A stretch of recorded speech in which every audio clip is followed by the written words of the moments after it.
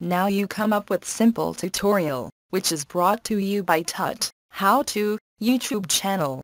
First right-click on Opera browser desktop icon and make shortcut.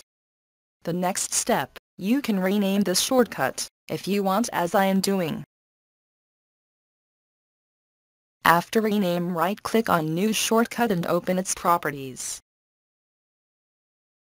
Here in Target section, paste code, which we are providing in description of this video.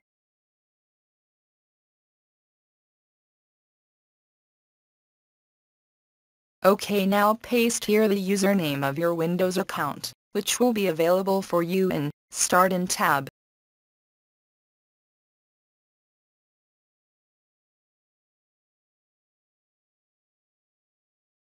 Give any name to Opera to text.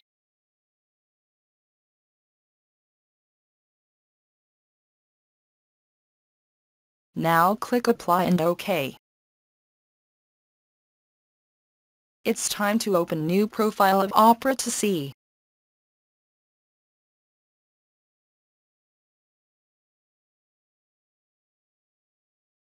Well, you can see, we have successfully launched new profile of Opera browser with simple steps.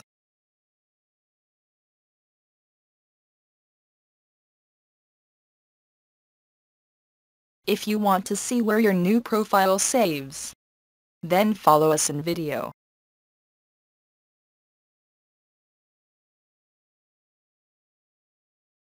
This is our new profile. You can see or change any file in this folder, and your change will affect an Opera new profile. Subscribe our channel for more exciting videos.